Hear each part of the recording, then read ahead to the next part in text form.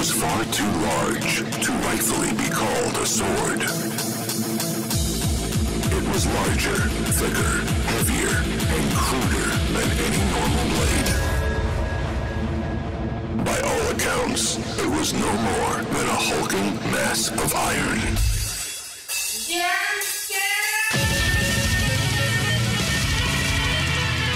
Howdy, fuckos, and welcome to another episode of DumpStat. I am your host, villain, master, and thing you probably want to kill by now. I'm Archlich Brill, the horrible monster of this podcast. And of course, with me today is a Kobold. Hello.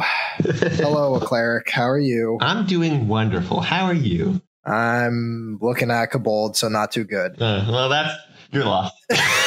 But welcome, everybody. We are in spooky season. As you notice, this October, we have been running around Curse of Strahd a little bit, as it is the key Halloween module of D&D. And since this is spooky season, frankly, it's been a spooky year. It's been a scary year. Oh my God, we're not going to make it. But we are just going to be doing a lot of different parts to this Curse of Strahd kind of mini series. Our first episode with John, me and him broke down our criticisms of the module as is. And today I am sitting down with a cleric because he has read through many tomes and legacies and seen earlier editions. And he's going to help us break down the actual concept of the setting and learn more about Ravenloft and how it compares to Curse of Strahd now as opposed to other editions. Also, top of the ticket, we have a Patreon. We need money. We need loot. That's the only way to make the lights run. So if you like this podcast and if you want to see us keep going, please donate to us on Patreon. And that is Patreon/DumpStat Podcast. The Goblin made sure I learn it so he doesn't have to scream anymore. And more importantly, well, not more importantly, same level of importance, we also have a Ko-Fi. I think I'm saying that right. Is that correct, Goblin? Thank you. We have a Ko-Fi, which is a little, what do the kids call it? An app, a tech tree. I don't know. It's a little thing or site that we're on that you can chuck us a couple of bucks for a donation if you don't want to sign up for every month like Patreon. And that helps us too. So if you have $5 and you're like, that could go to the DumpStat guys, we'd highly, highly appreciate it. And like all things, when it comes to loot, the goblins get it first. So our editor goblin will be the first to touch the loot from Patreon. It goes to him because he does all the editing and he also does all the artwork. And we love him and we want him to be fed. Otherwise he dies and then I have to resurrect him. And it's a whole process and it takes time. And then you have to talk to Orcus and Orcus is a bitch. I don't want to deal with any of that. So please just donate, give us some loot so that we can feed our goblin. And then what money doesn't go into feeding the goblin goes right back into the show. It helps us out a lot. And the other thing that I know I've been saying forever now, but we have a campaign that is about to be running, Rime of the Frost Maiden. Yes, that's right. I am DMing a whole party going to Icewind Dale. They will travel through the tundra. And I will DM them and give you hints and tricks all about the module. Honestly, cleric, at this point, I'm realizing that Icewind Dale and Rime of the Frost Maiden is a lot heavier module than I thought it would be. It is a lot of heavy lifting on the DM's part. Most modules are pick up and play. This one feels a little bit more like you need to have some real DMing muscles. So that's been a really fun challenge for me. And I think it will also be a great little experience for our listeners so that you guys can learn how to play. It's all that fun. So, a cleric, it's Christmas time. Wait a minute. It's Halloween time. It is the opposite of Christmas time. We're not going to make it to Christmas. Well, we're just not. So, John and I originally did an episode about Curse of Strahd that had a lot of reactions to it where we criticized the module. And at the end of that episode, I said, hey, I'm going to get other people's opinion on Ravenloft, on Curse of Strahd, about the whole aesthetic of gothic horror and that kind of side of D&D, because I realized speaking to John, it's just the two of us. And I want more people to be involved with the conversation. So you are much older than a kobold should be. And frankly, you've played a lot of Dungeons and Dragons and you have connections to Ravenloft. Is that correct? So, okay. Yeah, a little point of clarification. Kobolds can live forever. They just don't because they get killed. And that's terrifying. So, yeah. I have a decent amount of experience with the classic i6 Ravenloft module that first introduced. This is a Advanced Dungeons and Dragons first edition module. That's how far back this goes. Right. And then I have some experience with the Ravenloft in the 3.5 era. Right. I have not actually ever read through Curse of Strahd. Okay. I tend to use modules more as like leaping off points than as like running modules. So for the most part, I have passing at best knowledge of 5e modules. If you're listening to this right now and you don't know what Curse of Strahd is, please listen to our first part. We break it down pretty well over there. We're just going to dive into it now. So you have kind of a different, I guess, perspective than a lot of D&D players right now. Most D&D players have come out of the Matt Mercer Critical Role boom from 5e. Mm-hmm. And you come from a earlier lineage.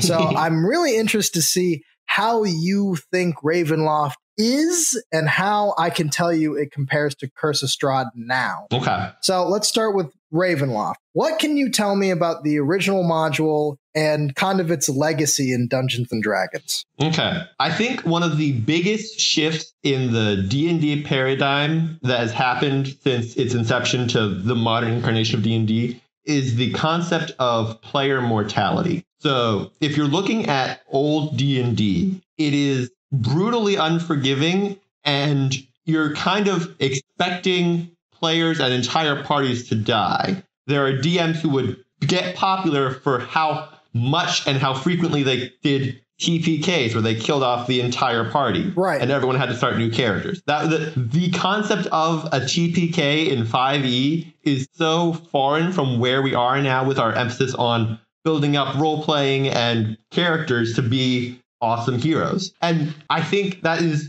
an endlessly fascinating topic I'd love to talk about more.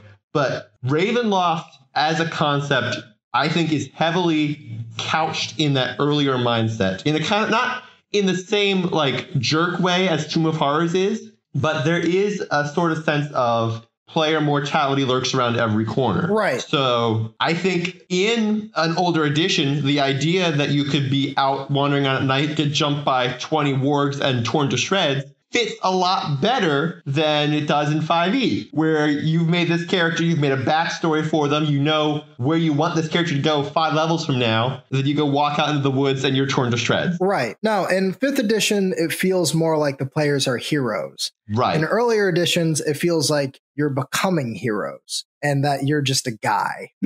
you're just Jerry from the mill. Right. And you picked up a sword and you head to the wrong part of town. Right. A 5e party is I don't call them the cast of a story or a novel, but there is much more of a sense for you guys are special even at level 1. This is the story of why you're special. Right. Old D&D, it was perfectly reasonable to kill a party member mid-session. That player goes into the other room for like maybe 20 minutes at most to roll up another character. And you place them in the next dungeon, like a prison cell that they go and rescue that person and they keep playing.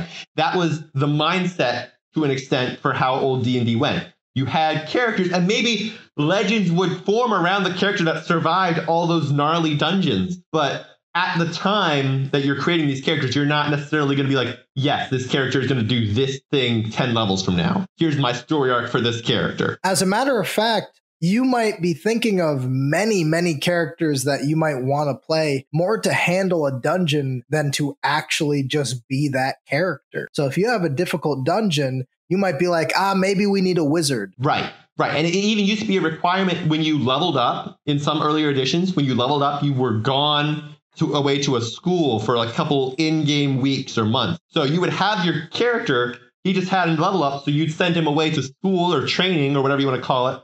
And you play a different character during that time with the rest of the party. So there was much more revolving door. Yeah, here's my cast of characters that I play. Right. Okay. So that's kind of the root or the soil. The soil of where Curse of Strahd hits in a different way than classic Ravenloft. So classic Ravenloft is, one, not designed for level 1 characters. You were expecting a party of 6 to 8, 5 to 7th level, I believe is how it's described in the book. Oh, wow. Okay. So you were looking for a large party of moderately powerful characters. These are people who are established characters who have been around the block a couple times and are ready for a challenge. I know that Curse of Strahd goes 1 to 10. Right. That's pretty high level for a party back in the day. Yeah. No, those are people who have been around for a while. I know Curse of Strahd, you're going 1 to 10. So you're this could be a brand new character that you dropped into Ravenloft. That's true. That's a rough time. I'm gonna be straight up. If I was going to introduce someone to D&D, the last thing I would do is introduce them to D&D via Ravenloft. Okay. You and I agree on that for sure. 100%. It really is. When you look at the monster manual or anything in D&D, you see this wide range of genres and ideas and concepts, and you can go anywhere. You can do almost anything. 5e is choices abounding. Mm-hmm. And it's weird that people go, you know what? I want to eat candy corn year round. That is a little rough, especially considering the fact that the candy corn has razor blades in it. And I'm sitting there going like, hey, man, we got, that's a reference. We have Reese's peanut butter cups. We have, you can eat a filet mignon. Like, there's a way to maybe make it different. So when it comes to a party going into Curse of Strahd as compared to older Ravenloft, a lot of new DMs and a lot of new players are introduced to Dungeons and Dragons in 5e through Curse of Strahd, which I can imagine flavors everything. Oh, it would have to. Everything. It would have to. Gives you an entirely different perspective on what D&D is. Right. Like you envision someone who starts off in the Mines of Fandolvir, and you compare that to someone who starts off in Curse of Strahd. Right. That's your first experience with role-playing as a concept. Entirely different outtakes of what you think D&D is about. I mean, it's almost like you're having your players start off on a very, very weird island, like a weird island. And that's what Barovia is. That's what Barovia is. Yes. So Barovia is classically in your I6 module before they got their own campaign setting. It's a isolated section of whatever country they're in. It's not right. It's a small domain that really consists of a castle and the village beneath it. I mean, there's the woods around it. That's your adventure setting for the classic Ravenloft. Right. It's expanding quite a bit in 5th edition. Well, yeah, and they expanded. They made a whole campaign setting for it later on. But we're talking the first appearance of Strahd. OG castle village. OG. This is the Tracy and Laura Hickman I6 adventure module. What I was getting at with the actual island idea, though, is the idea that you start your players off in, like we said, this castle with a village, this island in Curse of Strahd. And then what if they get past Barovia and you expand Dungeons and Dragons? And this is the first time they've ever played. They've only played through Curse of Strahd, and they meet an NPC who isn't insane, mean, or trying to kill them or sad. Like they meet like a nice baker who gives them a hug. They're going to go, what is going on? They won't know how to handle it. And it's kind of like, it's kind of like abuse. Like, I don't know. It feels to me kind of like when you have just people who come from a different culture entirely from your own, and they show up and you give them, maybe you take your shoes off when you walk inside and they're just like, really? Where I come from, we put our dirty boots on the counter. And you're like, well, not here, bud.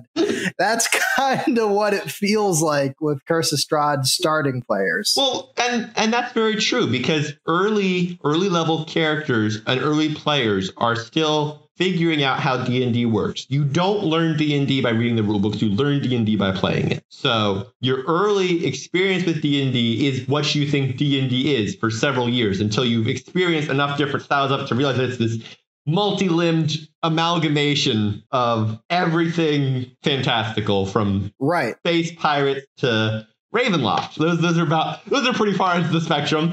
So if your first experience is Ravenloft, then you're going to think the entire world is like Ravenloft. You're going to think D&D is like Ravenloft. And that's really just not true. Yeah. I mean, it's a gothic horror setting, and that is a very specific genre. It's a very specific genre. It really is. The Ravenloft module is designed to be, here's our gothic horror adventure isn't this awful? Let's not stay here.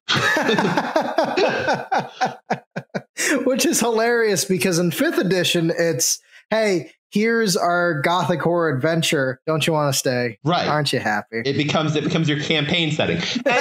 And asterisk on what I'm saying, there is a Ravenloft campaign setting in multiple editions of D&D. People liked Ravenloft enough, they wanted to be there more. So well, gothic horror is a cool aesthetic to visit. It really is. It really is. I just think that staying in it year-round as your first campaign?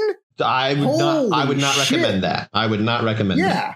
So you have classic Ravenloft, which you have already started to mention. Mm-hmm. And when we refer to Ravenloft, we're talking about the OG module. And when we're referring to Curse of Strahd, we will say Curse of Strahd. That works. So try to keep those as separate in your minds as possible, because while they do share similarities and people might get a little mixed up, Ravenloft, we're talking about OG, first module, Advanced Dungeons and Dragons. And we're talking about Curse of Strahd. We're saying 5th edition. Ain't that weird? So try to separate as best as you can in your minds. I just realized as you and I were going back and forth, I was like, is he talking about this or that? Oh, so it's going to get real confusing. We're going to try to keep it, because it's all named the same, we're trying to separate it as best we can. So OG Ravenloft. Mm-hmm. It's gothic horror with Strahd as a Dracula clone running this tiny domain. Yeah. Right? Is that the basic premise? That's the basic premise. That's the basic premise of Curse of Strahd. But as you and I have spoken, the differences from the roots of basically Barovia and Curse of Strahd, where it all started in Ravenloft in that first module, it's changed quite a bit from first, like Advanced D&D, all the way to 5th edition. Mm-hmm. So what are some of those weird changes or strange inconsistencies that have evolved over the multi-editions that have come forward? So the best way I could describe this is, I don't want to call it a translation error, but I want to think about, I want to align it with like the idea that over time, ideas more adapting something, you're not going to get the original intent the same way. Does that make sense? Sure. The first thing that everyone talks about with Ravenloft, and I think Curse of Strahd as well, is the tarot card reading to set up where places and monsters are. Sure, that's in Curse of Strahd, and that's in the original module. Yep. Now, that fits much better into an older module because the idea of running the same adventure module multiple times was much more understood back then. It wasn't the idea of, oh, we beat this, now we'll beat this, now we'll beat this. It was, all right, let's throw this party against this module, see how they do. You might play a module, get beaten like 25% of the way through it, make a different party, go do something else. And maybe you'd be like, okay, these guys level up again. Let's throw them at Curse of Strahd and see how it works. Or throw them at Ravenloft, rather. Right. It's more of just for, hey, you've gotten to the higher levels. Now let's see what you can do in this horrific setting. Right. Not in the sense of, what was the thing John said in last episode? You were taking a dump out in the woods and the mist came. It feels more like heroes who are more legends have decided to throw themselves into Ravenloft. So that's a good first distinction between the two. And I'm going to actually, two thoughts I have on that. So one, classic Ravenloft, you choose to go into Barovia. It's kind of chosen for you because classic modules are like that. It's, hey, here's a letter telling you to come here to save Irina, and we'll pay you lots of money. And that's enough that you're like, yeah, we'll go into this creepy forest. Right. That's okay. Kind of the presumption that's made, because if you don't do that, then the DM has to come up with something else. And because we're playing a module, the assumption is you do that, because then you can play the module. Right, but still thematically as a story, your characters are making a choice. Right. And it does resonate as a very different thing from you've been captured versus you are noble heroes going into Barovia. Now, I will say that the mist as a trapping force is in classic Ravenloft, the campaign setting. It is like one of the most famous things Ravenloft does is grab parties from other campaign worlds and keep them in Ravenloft for a little while. It's like the built-in universe excuse for your normal campaign to suddenly be Ravenloft for a little while, is that the mist will come out and grab you. Yeah, the writers need a crutch. Exactly. It is a writer's crutch for why there's this horrible place right here. Right. If you're in a fantastical world of like Greek gods, like in the earlier modules, and you're fighting off like a classical like Gorgon Medusa type. And then in between sessions, you're just like, hey, DM, could we go to Ravenloft? You take your Spartans and you march over to Ravenloft through the mist. Yeah. It's a writer's crush. But so to pull back to the tarot cards for a bit. So a big element of Gothic horror and just horror in general is that you don't really know what to expect. Sure. So having a element of randomness in the tarot card reading changes how your adventure runs, so that when you run that adventure multiple times, you can't meta know where Strahd's going to be, where the talisman that blasts Strahd with sunlight is going to be, and just speed run to those things. Sure. So that serves a much more important purpose for a module that the same player will encounter multiple times. Okay. I don't feel like most people are going to want to play Curse of Strahd so many times that they're going to memorize where everything is. Well, okay. So here's the one thing that I have noticed. Okay. There are a lot of Curse of Strahd parties, at least in 5e. The tarot cards concept as a game mechanic is something that is widely talked about, especially amongst DMs. Oh, I think it's an excellent one. It adds flavor. It adds prophecy, so that you built into your story now a connection from where we were at the beginning of the prologue to events as they play out. And that's excellent. Sure. That's excellent. And moreover, there are, frankly, multiple parties that go to Barovia. I've heard of many campaigns going back and back and back with level 1 characters in 5e, and players begin to learn what each tarot card does in the meta. Okay. So I can fathom... So, I mean, that is true. Yeah, I can fathom players going, oh, we got that. Interesting. So... Just as a little aside, I, for one, would never really call myself a fan of Barovia or Ravenloft to the point where I know all the tarot cards as a player. Holy shit. But they are out there, especially with Curse of Strahd being such a phenomenon to the point where, I mean, the Curse of Strahd revamp is coming out, I believe, October 20th of this, 22nd coming out real this soon. Year. If not already, by the time this gets... Probably not. Maybe it is. The Goblin will yell at us either way. But what I'm getting at is it's in that set, though, you get tarot cards. And I think it's because not only is it part of the legacy of the actual module, but on top of that, people like it. People know it's real thematic. It's real thematic. I'm curious about this. Does the modern tarot cards include anything with the suit of the cards? Not really, no. Okay. So when you play the classic module, one of the tarot cards you're reading is literally just interested in the suit of the card. Because you're playing with playing cards. They're not expecting you to have actual tarot cards. But oh, no. In Curse of Strahd, they're actual like tarot cards, not cards. And so they're assuming you're going to just be using a deck of playing cards. No. In Curse of Strahd 5e, you can, I believe, just cut them out and play with them. So the suit card is literally going to just be a positive or negative stat modifier to all your players' rolls. Oh, that's awesome. It can range from, hey, everything you roll is going to have a +1 for the rest of this adventure, to everything you roll is going to have a -1. Holy shit. It's just, here's a card. Your life is easier or harder. I love that. And you have thematic, and there's like nice little thematic phrases going with it, being like, oh, the black spade, that is the power of darkness welling up against you. It's a blanket modifier that is literally a random chance, but it reinforces the concept of, hey, you're going to take multiple cracks at this more than likely. Okay. Today's a good day. Today's a bad day. Let's see how you do. Today's a bad day. You got the ace of spades. It's a bad day. Yeah.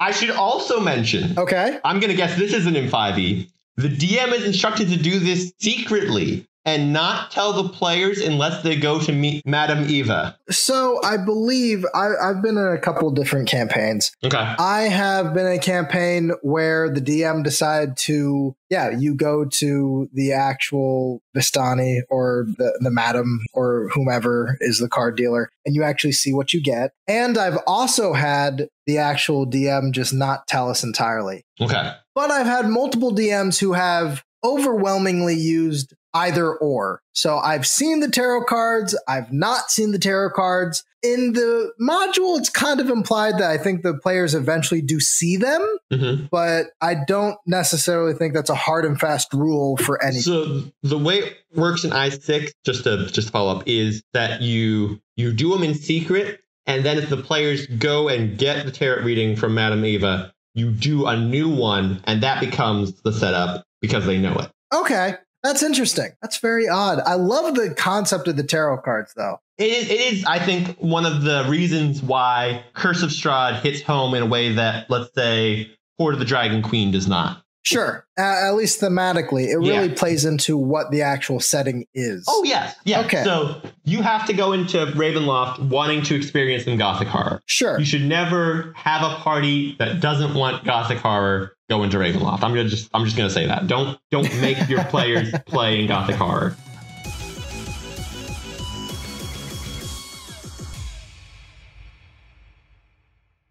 Okay.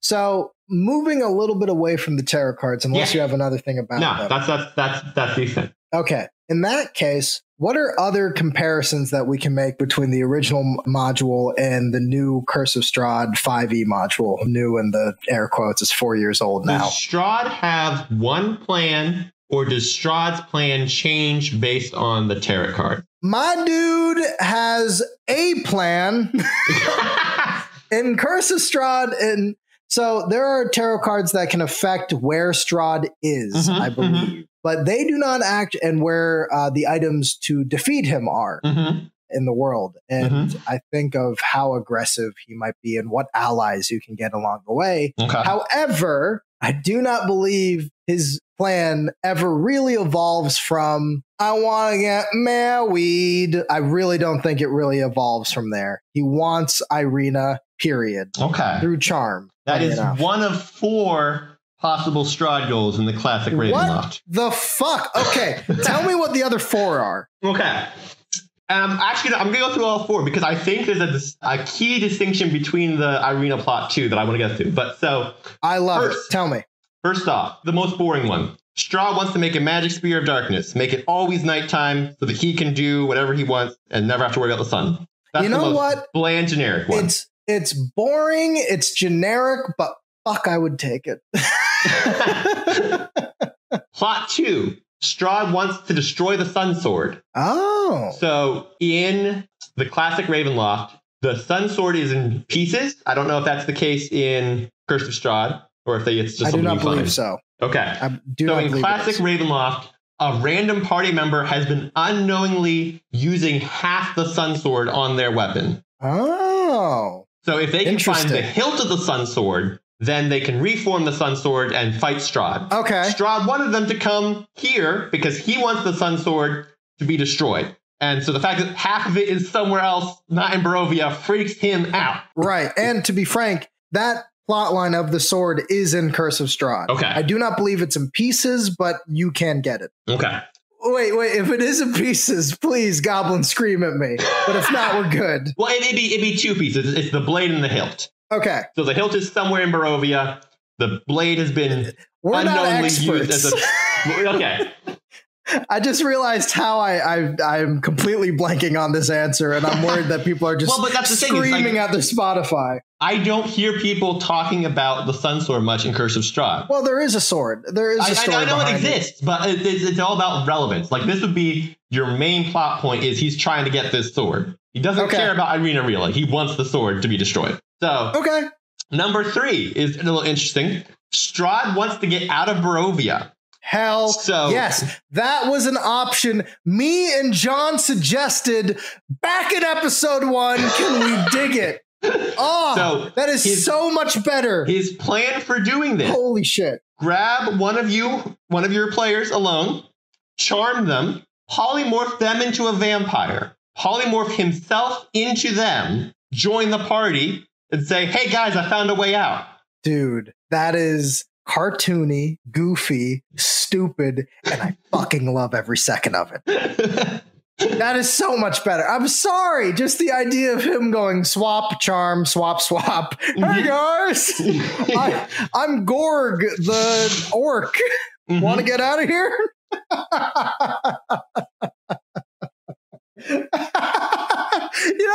That is a fantastic plot line. I love that more. Okay. And I imagine the next one is Irina. Yeah, correct? He wants Irina. Now, interestingly, his plan to do this is different from what you've described to me in Curse of Strahd. Uh-huh. His plan to do this is a little bit cartoony, I'm not going to lie. His plan is, I'm going to get these people to come here to Barovia, charm them all. So you charm the party, make them attack her, then I'll swoop in and save her so she'll fall in love with me. Okay. First of all, the Green Goblin had a same plot line. Okay. This predates the Green Goblin. Well, actually, I don't know if this predates the Green Goblin comic. I can almost guarantee you it doesn't. Don't start with me. But now, there is an important phrase here at the end. This last sentence of that plot line, I think, is key. Right. He wants Irina to love him willingly rather than by force. Huh. Interesting. I found that very interesting. Okay. Old school Strahd. Count Chocula all the way. We can't deny it. Cartoony as fuck. It's okay. But for somewhere in his DNA, he went from cartoony Dracula clone to creepy fuckboy. And it's this timeline that I really need to focus in on. I prefer him trying to gain the love of Irina willingly. I think that is a much better plot line for him. And he's smart enough to know that charming people isn't true love or anything meaningful. It's if anything, it's disgusting. It's tragic. It's not a good way of handling things. I, for one, really enjoy this version of Strahd, despite the fact that, yes, he's a little bit mustache twirling. So it is a little mustache twirly, but I think this is a concept from the Ravenloft campaign setting overall. So in the Ravenloft campaign setting, you've got your Dark Lords and then your Dark Powers. Right. So your Dark Lords are people like Strahd, who are in charge of sections of Ravenloft and kind of have these insane magic powers of, oh my gosh, how can we ever stop this guy? He rules the world. But they themselves are kind of imprisoned in Ravenloft by the Dark Powers. And the Dark Powers are incredibly vague and nebulous and are really just kind of messing with the Dark Lords along with everyone else in Ravenloft. So all the Dark Lords have all this power, but they can never really get what they want. So the Dark Powers, in Strahd's case, Strahd wants to be with Titiana. So the Dark Power's like, oh, we'll keep reincarnating a version of her that you see and like, oh, there's my long lost love that I can never reclaim. And you can keep trying. You can have all these plans for how you're going to finally be with her after your centuries of undeath, but it'll never quite work out. And it'll always kind of be your fault so that you think that next time you can do it better. No, it's a very similar plot point in Curse of Strahd. Clearly, Chris Perkins and the gang decided to go back into the OG module for work. Oh, definitely. However, I still think that, a lot of this OG Dracula clone shit is probably a better way to go about it. And with the Dark Powers, I know they kind of changed in 5e to be a lot more nebulous and strange. More of dark energy or entities we're unaware of. But in the old school, it sounds way more like, it does sound like a council boardroom with 7 dudes who are going, yeah. So it's that and not that. So like there's the Dark Lords are a set of people who are going to mess with each other. It's basically your rogues gallery greatest hits of D&D villains. I could go into the concept of Ravenloft as D&D purgatory, but we don't have time for that. And then there's the Dark Powers that are arguably the Mists or arguably something else that just do their thing and you don't really know what they're about. Okay. So that is still there in older editions. Okay. But the idea that there is also a set of peers for someone like Strahd who are going to mess with him like he messes with them is, I think, also important. But in Curse of Strahd, he kind of stands alone in his own kind of class. It seems like a very lone villain. It doesn't sound like anyone's competing with him all that necessarily in a close domain to his. It feels very separate. He's alone. He's stuck in his little purgatory box.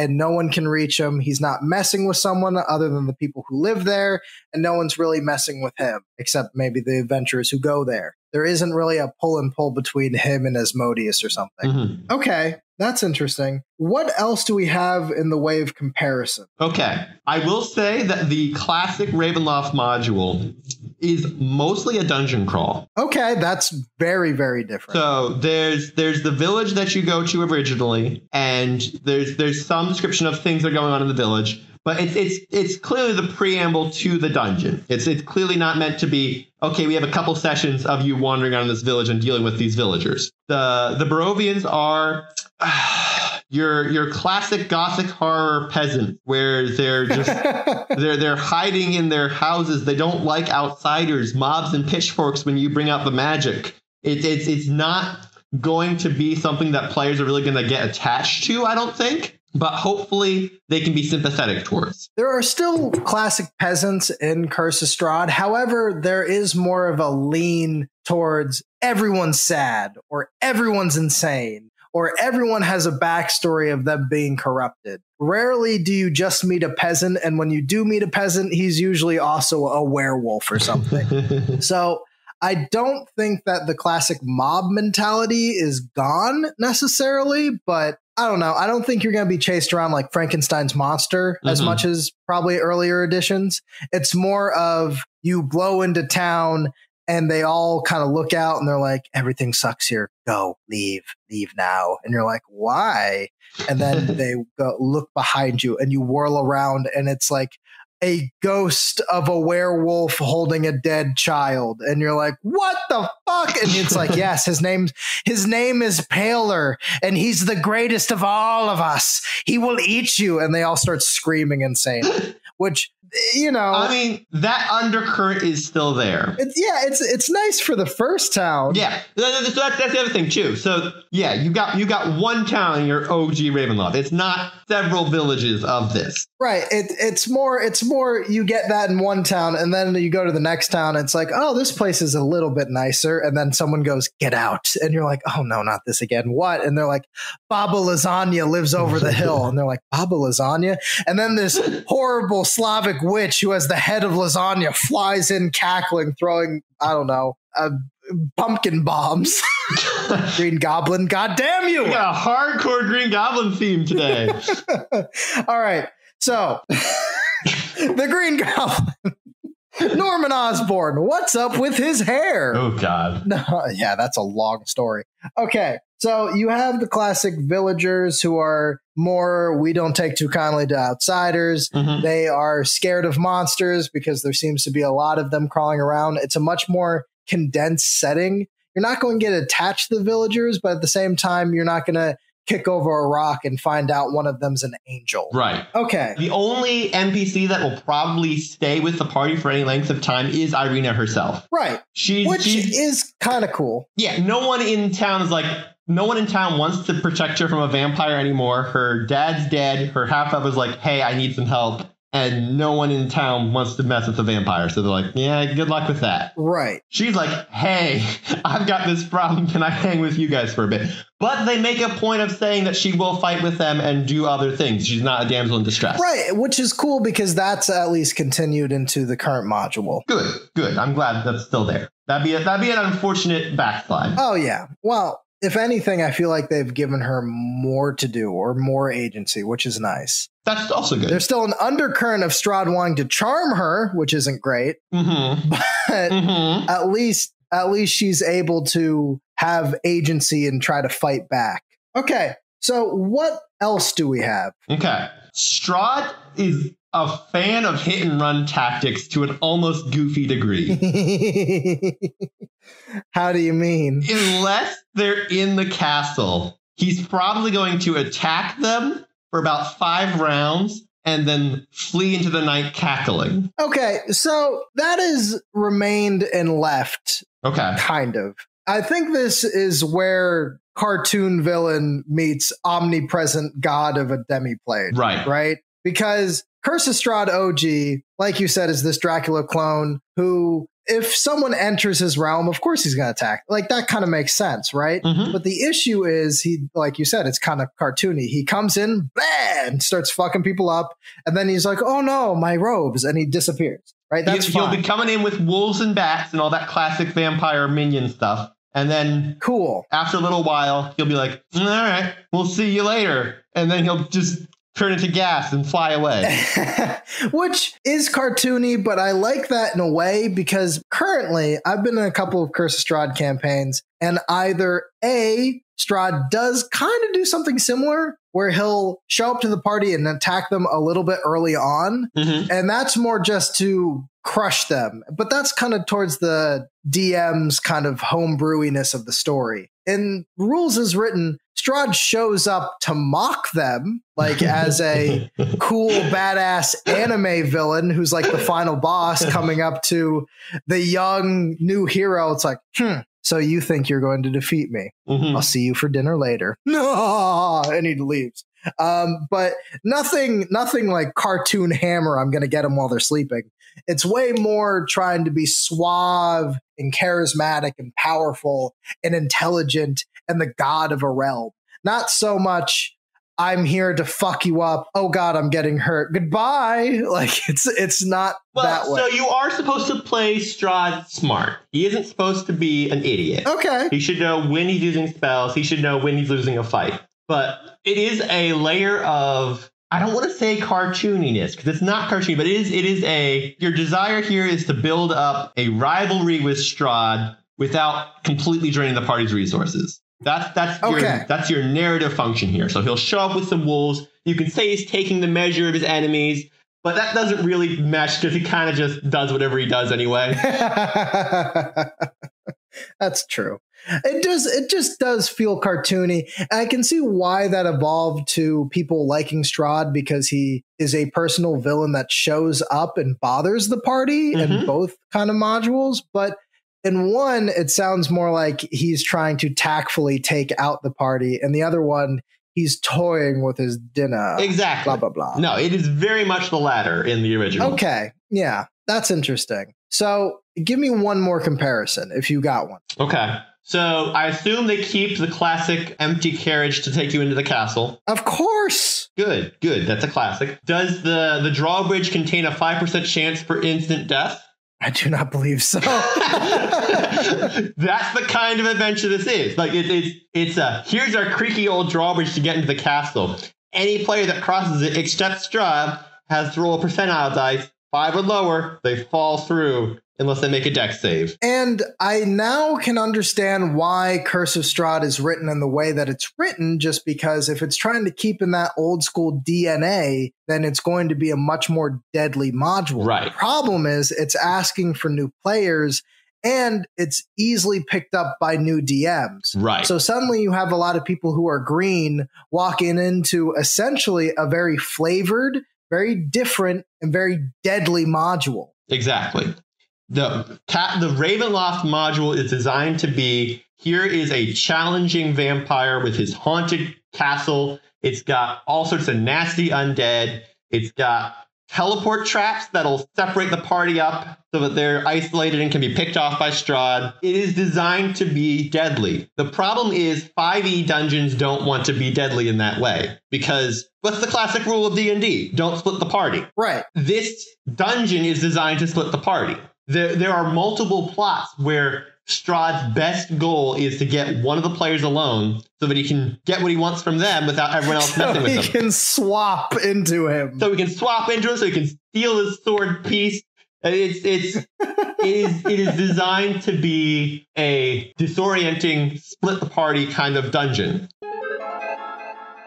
I think Strahd's a decent villain for a D&D module. Huh? I think he's a good villain. He's got motivations that directly impact the party and are interesting enough that when your player learns how, they're like, oh, okay, that's pretty cool. I'm afraid, Kobold, that today you've made the gravest mistake of crossing paths with me with your stupid, horrible, pathetic opinion. I will show you the true power of a lich and destroy you from all time and space. minion.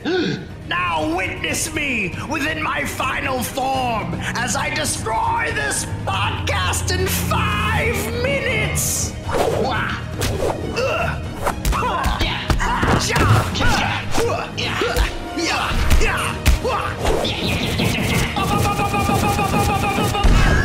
Destructo disc.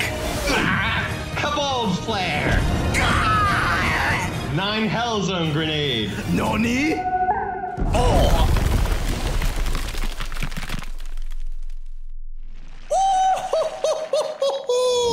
I'm afraid this isn't even my final form there, Kobolderat.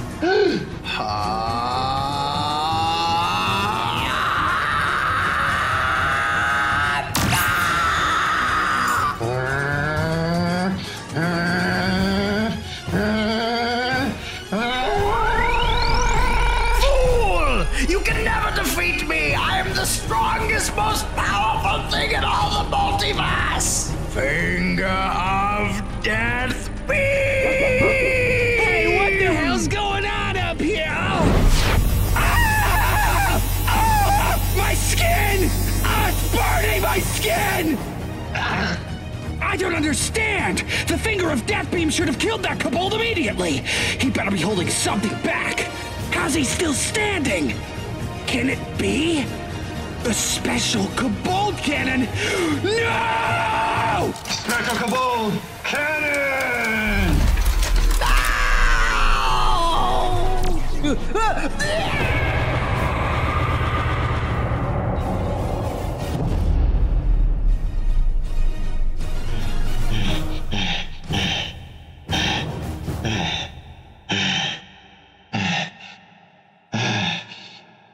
So, what are your final thoughts on Curse of Strahd and Ravenloft? But wait.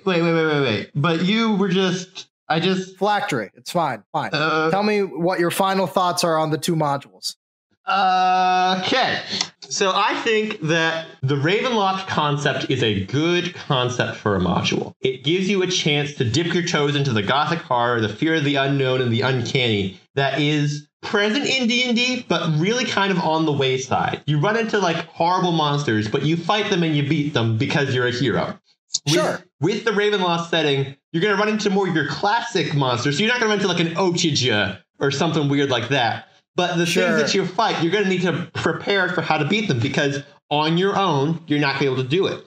So I like the concepts that come with that. I think you have to handle it carefully. You can't. It's very easy, particularly in our modern world of The Witcher and Game of Thrones, to have just dark fantasy where everything sucks and no one's happy. Right. That's a danger that you can run into very easily with Ravenloft, I think. But I think it weakens the aesthetic and it weakens the promise, if you will, of Ravenloft adventure. Right. And there is a way to do it. There's a way to involve gothic horror. But I think our criticisms of what Curse of Strahd or Strahd the character used to be, on top of what a DM can do to have those classic elements involved, are a lot better than kind of what we have with Curse of Strahd in just the bare bones. Why are you going here at level 1?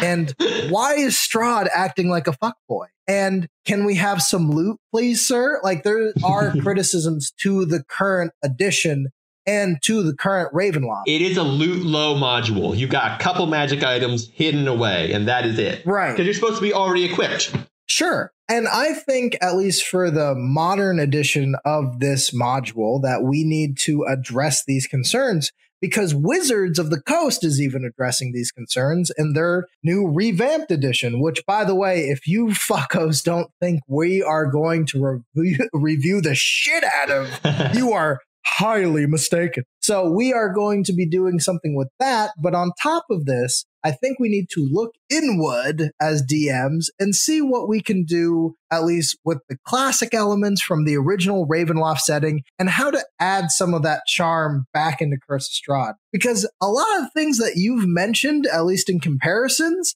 I've really Yeah, there's a lot of good stuff in the concept. There's a lot of good stuff in the setting. don't send people there who don't want to be there. Don't force your players to play Gothic horror. It will be. That's true. It is not a happy time. You don't read Frankenstein expecting to enjoy yourself. You will enjoy yourself, but it won't be the same kind of thing as reading, I don't know, Lord of the Rings. They're different. You want to go to them for something different. Well, it's also a weird evolution of the genre, though, because at least classic Ravenloft in Advanced Dungeons and Dragons feels a lot more like Gothic horror than Curse of Strahd, which feels like it adds a lot more like 80s, 90s horror elements to it, like the entire party getting just crushed and there being essentially a house of death, and that house is full of essentially Saw D&D version torture chamber type shit. Yeah, that's not in the classic module. Yeah, it's a very modern spin on a classic module, but if you want to keep it Gothic horror is kind of cheesy, like a little bit. Yes. And maybe not a little, maybe a lot. Yes. I'm gonna go ahead and say yes. Gothic horror is cheesy. Yeah, it's good. It's good. And you can do a lot of good things with it. I would not pretend for a moment that Jekyll and Hyde is not a well-constructed story. Yeah. It's also about a man who turns into another man.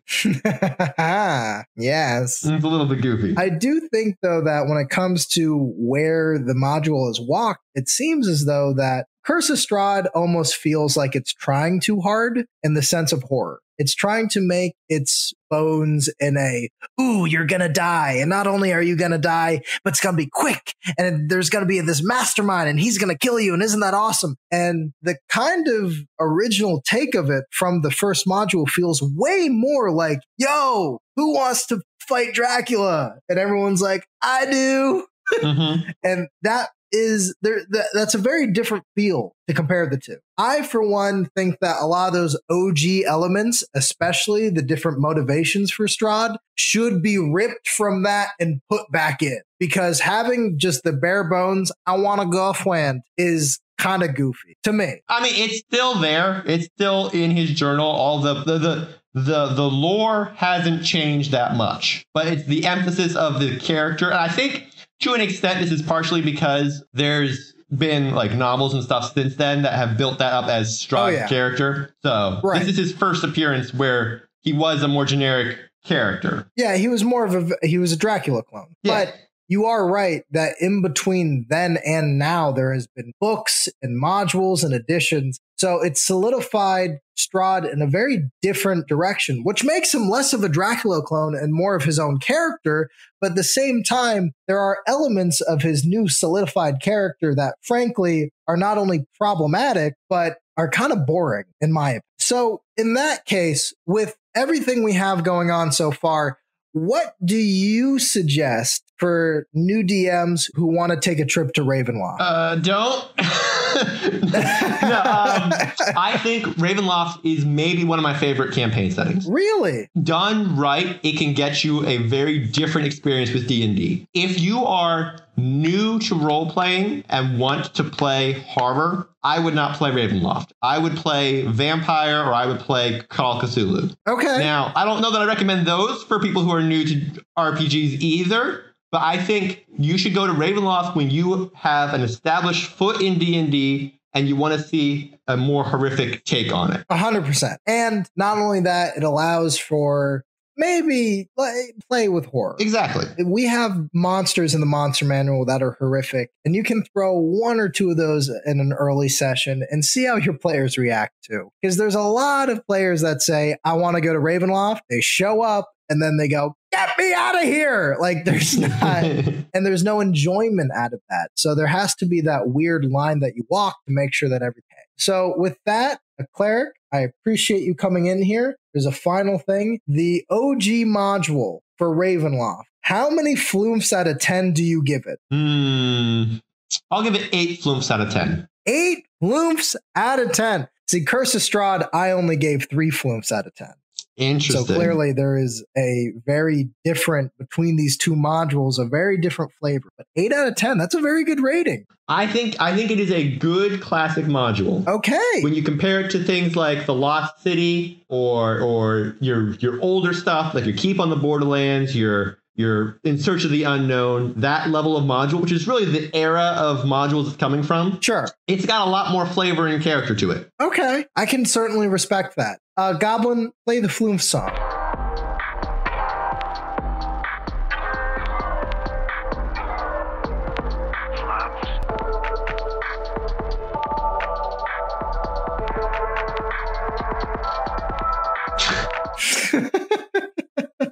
Our poor Goblin.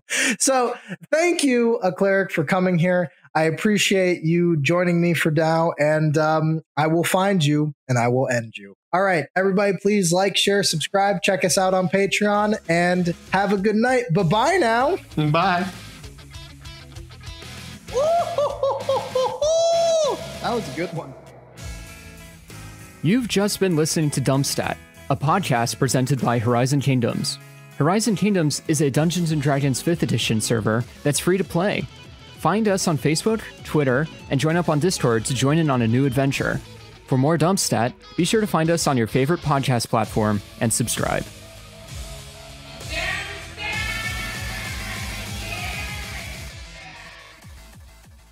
Oh my fucking god! Is that the Finger of Death cannon? This is so stupid.